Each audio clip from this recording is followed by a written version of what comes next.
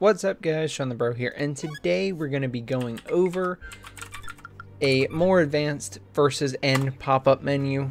So we have two menus left to address that we haven't actually finished with our keyboard inputs. So let's say we play on a map. There's two menus that we haven't given keyboard input to, other than the standard Unreal input. And then there's our pause menu and our versus end pop-up, or basically end of match results screen. So if I pause my game, I have changed the buttons over in the pause menu, but I can't actually do anything with it yet that is meaningful unless I use the arrow keys, which is Unreal's default implementation for buttons on a widget. However, we have our own custom setup and we want to set that up today. So we're going to skip the pause menu because the pause menu is actually a little bit more complicated. It's really not too bad, but we have to do things a little bit differently because when the game is paused, certain functions can't be implemented the same as when they're not paused. So listening for the input action that we normally do won't actually work here. Anyway, long story short, we're going to go ahead and defeat our opponent. I've made it so the match is only one round by default. That way we can get this over with quickly. Every time I want to show you something, I just have to defeat the opponent one time. There we go. And once we do, we play the little victory animation, and this menu pops up in the bottom left-hand corner. So now, for this menu, we can actually control it with our custom input system. And you can see that it actually changes just like we have all of our other buttons do, where we have that blue highlight around our selection. Then I can press the P1's confirm button to actually do the operation, like rematch. And so that's what we're going to be doing today. We're going to be wrapping up that versus end pop-up menu with making it work with our keyboard inputs, thus making it easier to work with controller inputs, and setting it up to actually look like our stylized menus, not the standard Unreal buttons. So, if you'd like to get caught up in the series, I believe we're on episode 135 of the fighting tutorial. We are pretty far along. We still have a lot to do, but we've come really far from the beginning. So, feel free to check it out and get caught up and see everything that we've done and how we did it. Otherwise, you can click this icon in the top right corner right here, which is where we initially made this menu. We are still going to be using this menu and all of its functionality. We're just going to be upgrading it. So anything in that episode is going to lead into today's episode. Everything that we have in there is still valid.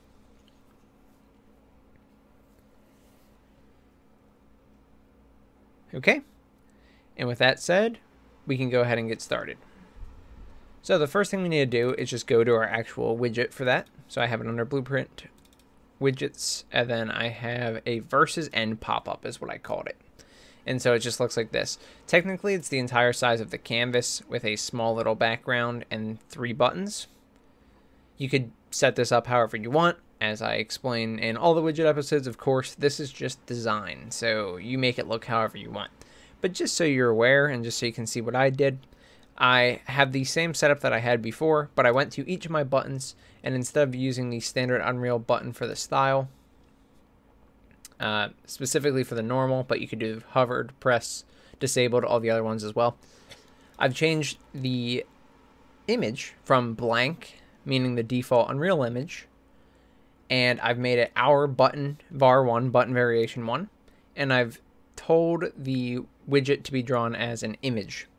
So this button should be drawn as an image because if it's a box, remember, it's going to be drawn as the size of the box, but it doesn't actually line up properly based on my specific dimensions. So I said to draw it as an image, just like that. That way it's just nice and clean, and it's the right size for all of these objects. And now the same is for the other two. For character select button, I've gone ahead and selected the button, set our image, and then draw as image instead of box. And same for the main menu button. So very, very simple in terms of design changes. Not much to do there, but just small upgrade to make it look like the rest of our game and actually fit in, so it's not the standard Unreal button. Now, Next thing we want to do is actually set up all the logic for our custom input system on our menus. The reason we do this and we don't just use the standard Unreal system where we can use up and down the arrow keys is because we want to be able to customize our controls. And so if we customize them and say I'm actually using WASD for my input. So I use WASD to navigate my menus. I don't want to use the arrow keys in this case. With the standard Unreal method, I would not be able to do that. Instead, you actually go through and select each button and it puts that little dotted line over it. Now you can customize that and that's fine, but like I said, we want to be able to put our own controls for them and customize the controls that the players can use on the menus. We've done it for a few of the menus, specifically the character select, the level select, and I believe the main menu. But for any of these menus, you can also use controller inputs, and for that, we don't want to just limit ourselves to the keyboard. So that's another advantage of using this method. All right, so we can go into the graph and take a look at what we have. So this is everything we have in this widget. Most of it is going to be stuff from before. There is one thing that I wanted to point out before we got into this episode. On the on-press main menu button, this is all logic that we have from the level streaming episodes. Found out I was actually using a different load level from the level streaming interface. I had two functions in this interface, and one of them was not being used for anything, but we were calling it at the end. It wasn't really affecting anything because I wasn't going to the screen often, but now that we are going to be using the screen more often and we actually have control over it, we should definitely make sure we get this right. So I deleted the other one that I had. Let me go back in here. You see I only have load level and skip stage intro. That's all you need now. So I'm going to get rid of that invalid node, and I'm just going to make sure that mine looks like this. Now, it was already hooked up properly, as you could see. I already hooked it up into load level, passing in the get streaming level and the level name. But I just wanted to point that out, that was a remnant from the past that never got solved, or at least never got removed, and so that was kind of ugly just sitting there. So if you have that, just make sure you're using load level in this event. All right, but the good news is the rest of this stuff is good. Everything we're going to be doing is additions, not changes. And that's what we want, because that means that our system is set up and working as intended. All right, so let's do the standard procedure that we do for all of our menus. They're all a little bit different, so I still like to cover them in depth, but it's going to be pretty similar to some of the other custom menu navigation that you've seen throughout this series. So in event construct, we have these nodes to begin with where we set the input mode to be game and UI so we can navigate the menu. And then we also set a game mode reference that we use several times in this widget. After that is all new logic. So we're going to be using our revamped logic from our settings menu because it is more it's easier to implement on new widgets than the older menus like our main menu. So we're going to use kind of a hybrid that's going to be pretty quick to implement. So we'll get through this pretty quickly. Main thing we want to do is listen for input action, and we want to grab all of the actions that relate to what we can do on this widget. This is strictly a vertical widget. We can only go up and down to navigate buttons. There's no left and right on this one. So we can do listen for input action. I'll show you an example. Listen for input action. Target is self.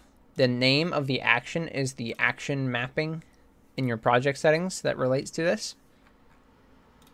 This can either be your standard like jump events like W, game, pad, left thumbstick up, or I actually made independent ones just in case we ever wanted to separate these from each other. Like for example, if we wanted to have menu down different from down in the game based on a controller scheme or some specific device that is being used in the game, like a gamepad, you could feel free to do that. So for me, I have a unique one, or I have menu down P1, menu up P1, and then we have menu confirm P1. And I do label them as confirm P1, so anything with a controller will be able to do this. The P2s that you see in here are specific to keyboard mode hacks, which if you're not familiar is essentially if two players are on one device like a keyboard, we do have to separate the input even though it's one input device. So anything with P1 either works with controller or keyboard. Okay. And so you can see those are the three that we'll be using: menu up P1, menu down P1, menu confirm P1. So just make sure you have those or something similar that you can use. And you're going to put in the names here. So menu up P1 for the first one is good. You can say use menu down P1 and menu confirm P1. All right. And then now you can see all these here. Listen for input action has a callback, which means once this input action is pressed, it will then go ahead and perform a call to this event. So we can call an add custom event. And I've done that from each of these, all three of them, to make a custom event. When you create a custom event, it asks you to put in the name. So I just called it P1 menu up, P1 menu down, P1 menu confirm. But the name doesn't really matter here. We're not going to be calling them from anywhere else at the moment. So you just have to make sure that you drag off the callback, plug it into a custom event, and then we'll have to call the appropriate function when we make them, but we haven't done that yet. So let's do that now. Okay, so we need to go and we need to make a function for move selection, determine button to focus, display hovered selection, and confirm selection. You can go ahead and press plus function to add these. And we'll start with move selection. So after you've made a function called move selection, we can click on it to go into it. Now, if you click on the function in the list or click on the first node in the function, you'll be able to look at the details of it. We want to add two parameters. We want to have an integer that's a direction, and we want to have a Boolean that is if we should play a sound effect or not. So you can click new parameter twice, add these by selecting integer, Boolean, and then giving them a name.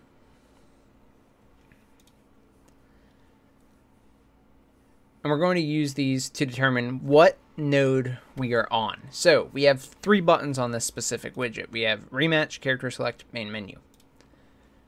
So we need to determine, depending on where we're at, what button we're moving to, and if we can make that move, if that's a legal move.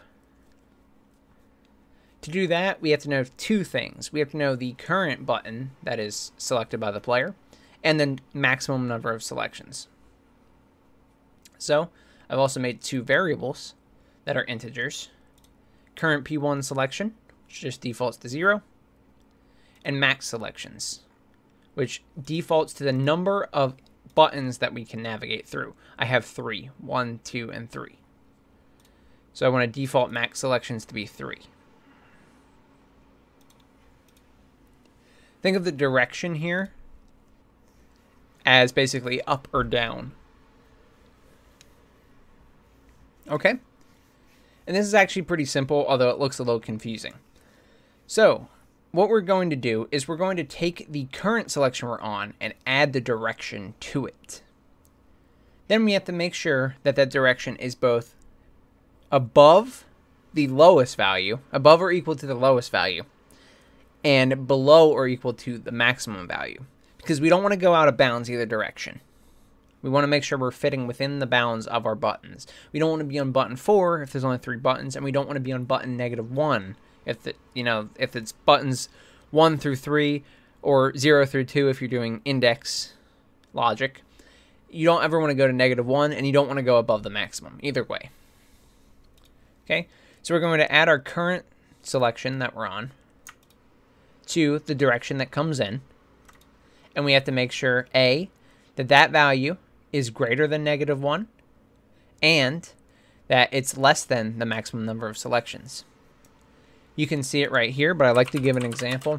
So current P1 selection, integer plus integer. Okay, we want to add the direction to it, just like that.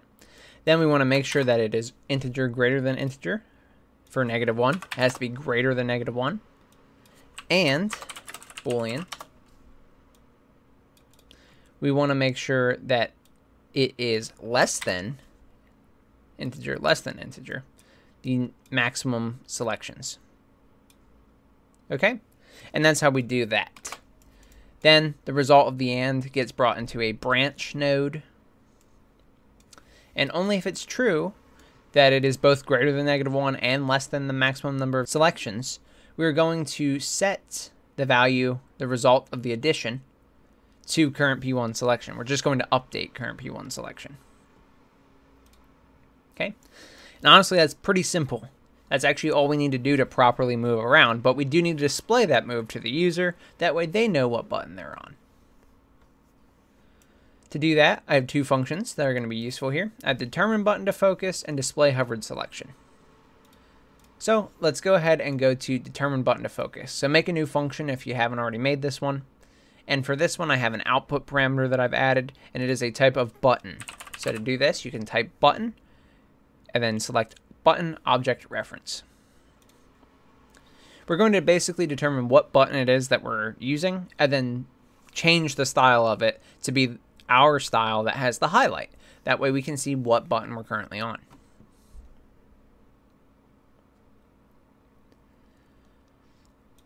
All right. And with that said, so we can go into determine button to focus now that we've created it. It's a pretty simple function here. Basically, we're going to take the current selection that we're on, perform a switch, and since these are never going to move around, we know that we have rematch, character select, and main menu on this end of match, end results screen. We know exactly what these indices are tied to. So if you take your current P1 selection, do a switch on int, you'll get this node here. Click add pin. Make sure that you have as many elements as you do buttons on your widget. We have 3, so 0, 1, and 2.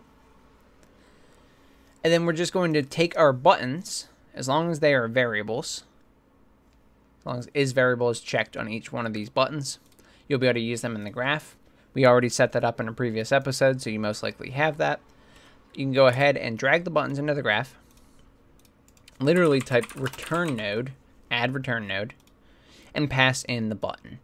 So what we're doing is we're grabbing the button at this selection, at the current selection the player is on, and returning it so we can then change its style. You'll see the changing style in a second, but the most important part is that we're grabbing the appropriate button right here. So index 0, or the top one, is the rematch button. So that's the one I want to grab. Index 1 is the middle one, and that's the character select button. Lastly, index 2, that's the main menu button.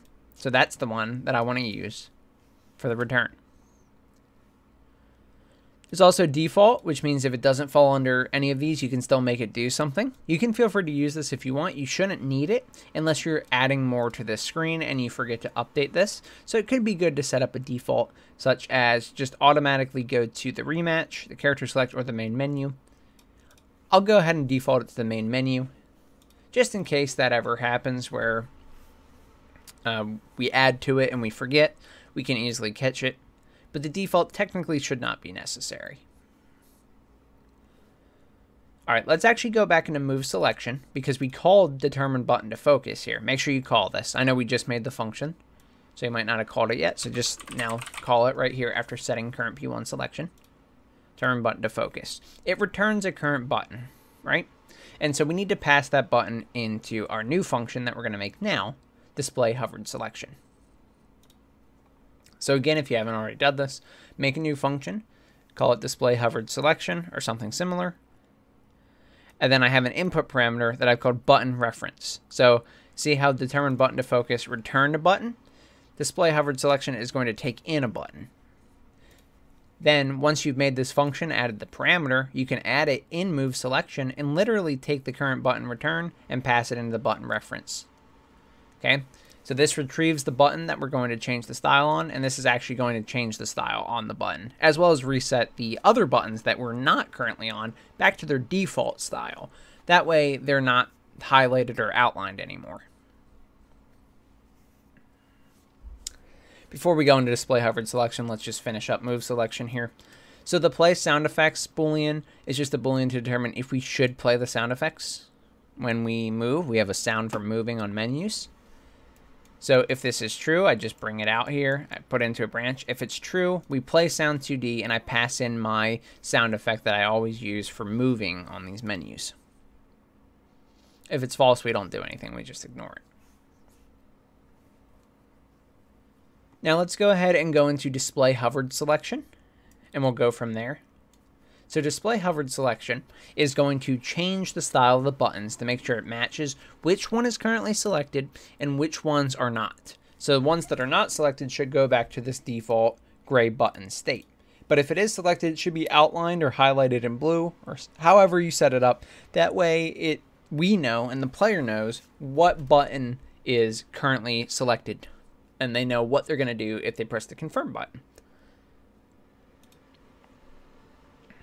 Okay, so in display hovered selection, we have this button reference. Basically what we want to do is just determine which one of the buttons in the widget is equal to the button that got passed in. So a very simple way to do this is to essentially add all the buttons to an array and then check against each one independently, because we're going to have to go through each button anyway and reset them to the default style if they're not the one that's currently selected. So we can knock all this out in one loop at one time by doing the following. Grab all your buttons. I got rematch, character select, and main menu. Drag off of one of them and type make array. It will automatically make an array of the type that you give it. So this is a button object reference. So it's going to make an array of button object references. Click add pin for all the buttons that you have and add them all to this array. There we go. So that's what I've done right here. Now I want to loop through this array and check against the button reference I got passed in. Remember, this button reference is the button that we were found to currently be on based on this integer current P1 selection. So as we move, this integer changes, and then it can be used to determine what button we're currently over top of. All right. So if you drag off the make array, you can do a for each loop to get this guy. And we need to check each array element, or essentially each button, against the button object reference. Okay, so drag off array element, type not equal object to get this node. And we're going to pass in our button reference. So if it's not equal, this means this is not currently the button that the player is hovering. And because of that, we want to reset its style back to the standard default state, the gray button that you see here, with no outline, no color. So to do that, what we do is we take the array element that we're on, okay, and we drag off of it. You can drag right off array element, type set style, and you can use either of these. The one that you see me using is the dark blue, the set style, where I can actually control everything about the structure. And then I split the struct pin on the widget style, and specifically we're worried about widget style normal here, so I split the struct pin there. And you can see that I changed my image to my standard button, which is button variation 1, and then I make sure to draw the widget style as an image, not a box. Okay, and that's what I've done here. Now, if this branch returns false, this means that the array element here, okay, the array element we're currently looping through, one of these three, is equal to this button reference. That means we've found the button that we are currently hovering. Well, we don't want to set it to the default value. Instead, we want to set it to our hovered button value. For me, again, this is an outline around the button. It's a blue outline. That's how we know what button we're currently on. So the false should then set the button to that style. As you can see, I take my array element, okay? I do the same thing where I set style, but I change the image to the button P1 selected. It's a little small, but it's this guy here. So it's gray with a blue outline. Then I make sure to draw it as an image still. And with that, when we move around, we will now get the appropriate button, set that button to have an outline so we know what button we're on, and then reset all other buttons. That way they have the default style. This makes it so the player knows exactly where they're at all times. All right, now that we have that set up, we have one more function to create, and that is the confirm selection function. So you can make a new function, call it confirm selection. It does not take in any parameters. You can go into it. There's one thing I'm going to do here, which is play a sound effect. There's not a case where I don't want to play the sound effect. You could set it up however you'd like. So, you know, feel free to use that Boolean play sound effect here. But for me, anytime I press confirm, I'm going to play the confirm sound. So it's as simple as that. I just play sound 2D with my confirm. And then I have 3 things that I can do on confirm because I have 3 buttons. So each one of these buttons does an action. This starts the match over. This brings us back to the character select, and this brings us back to the main menu. Now, before we do this in confirm selection, let's go back to the event graph. We actually have logic for pressing the rematch button. So either with a controller with default Unreal functionality or by clicking it with a mouse, we can actually trigger the rematch button now by doing any of those things, just not with our custom system. We can also do it with the character select button and the main menu button. So we have 2 options here. We can either make another event that we add and do the same logic to, like selected rematch here. And what that means is if we use our actual button that we use for confirm in our custom system, for me it's the 1 key on the keyboard, or the bottom face button on a gamepad, such as Xbox's A button. Now, you can use both methods if you want. You can leave them both plugged in. It won't really hurt anything. But at this point, you can actually disable the other ones if you'd like. Just disconnect the pin and only allow this option. And that'll make that'll make a few things smoother. So if we disconnect all of these, I'll show you at the end, we will still be able to perform all of our options normally. It's just that we'll be doing it with our custom input and not Unreal's input, or not by clicking. So it's up to you how you want to handle that. Again, I actually support clicking in the series just because I click a lot of times just for convenience when I'm going through it. But you may not want these at the end. That way you have more control over the game itself. So I'm going to plug them in just because I use them. But feel free to disconnect them. You won't need them after we finish this next part. However, the main point of what I'm trying to say here is that we have this logic in here already for rematches. Going back to the character select. And going back to the main menu. Since we have them, we don't have to rewrite them. But what I did is I made 3 custom events, just like we did above. Add custom event. And then I called one selected rematch and plugged it into the rematch logic that we already had. Then I had another one that I called selected character select and plugged it into the character select button logic. Finally, I made one called selected main menu and plugged it into the main menu button logic. Okay, and that's so in the confirm selection, if we go back into that, we can now call each of those events when we press the appropriate button. So confirm selection is pretty simple. What I'm going to do is just like on move selection when we were trying to determine what button we want to use our current P1 selection to see what button we're currently on, and then we want to perform a switch statement on it. Now, again, we know index 0, or the top button, is the rematch. Index 1, the character select, is this. Index 2 is main menu.